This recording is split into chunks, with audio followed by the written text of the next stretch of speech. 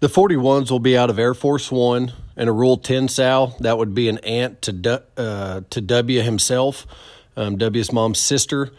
She's always done us a good job, always has big litters, a little different shape than what her sisters were, but certainly has her place in our program. Again, another litter, a lot like the 40s and the 43s, that's just very, very good from top to bottom. They're going to be wild-necked and hard-backed out of that sow. Then Air Force is going to add some chub and even more bone and leg hair, so ones that we're very proud of that combination.